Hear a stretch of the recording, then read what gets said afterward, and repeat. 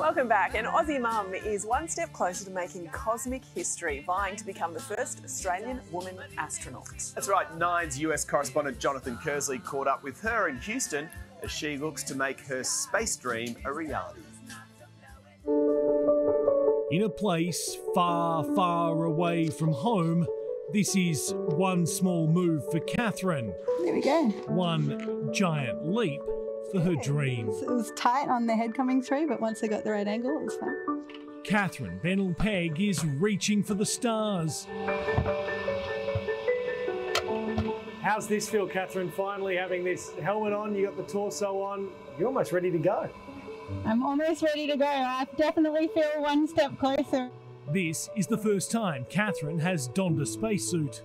I've got plenty of room in here to move around, and could scratch my head against the side if I needed to, I think. The 39-year-old engineer from the Space Agency in Adelaide and mother of two originally from Sydney's Northern Beaches is Australia's first female astronaut candidate. When I first saw this Australian flag on the flight suit, it was a special moment. She's travelled to Houston, a home to NASA, and where Collins Aerospace has been developing the next generation spacesuit for astronauts bound for the International Space Station and beyond. So would you normally drop this to have an extended envelope? You can do that. Every basic movement is tested, as are others needed to help work in space. You can see your work envelope has now decreased pretty dramatically, right? Yeah.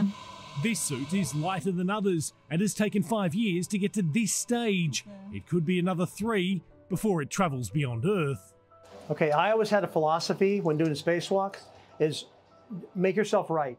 Guiding Catherine through this process is Danny Olivas. He's been to space twice and knows what it's like to have your office outside, high above the Earth's surface. What's it like passing on your words of wisdom to the next generation?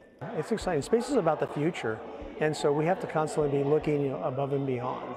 Catherine is not the only Australian here. Brisbane company Ray Tracer brought its virtual reality technology that it hopes could be fitted inside this helmet to help astronauts train for space. That's where Catherine wants to be. Her training so far has seen her practice stitching wounds, improving survival skills, and earning diving qualifications. That so-called basic astronaut training with the European Space Agency finishes in April. It's moments like these that make you step back and go, wow, you know, what would my 10-year-old self be thinking right now? Venturing into space has been a wonder of mankind for decades, but of the 634 who've been fortunate enough to travel well beyond Earth, just 73 have been women. That's just over 10%. So making Catherine's dream a reality is about so much more than fulfilling her own ambition. When I speak to kids that want to be astronauts, I say, you know, don't tell me you want to be an astronaut, tell me what you want to do by being an astronaut. You know, what problems do you want to help solve? What do you want to help discover? Still, at the front of her mind, her own children.